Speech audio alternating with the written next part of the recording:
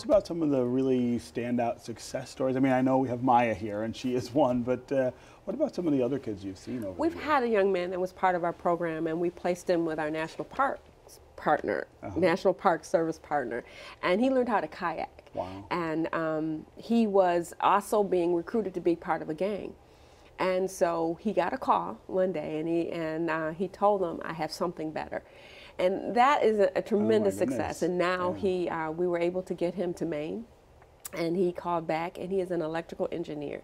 Oh my and goodness. he credits that summer youth employment experience by coming to the agency and asking, is there something I could do? And that's part of it. It's part of how do we engage our youth? How do we make sure that failure is not final? And how do we make sure that they are on that road to success?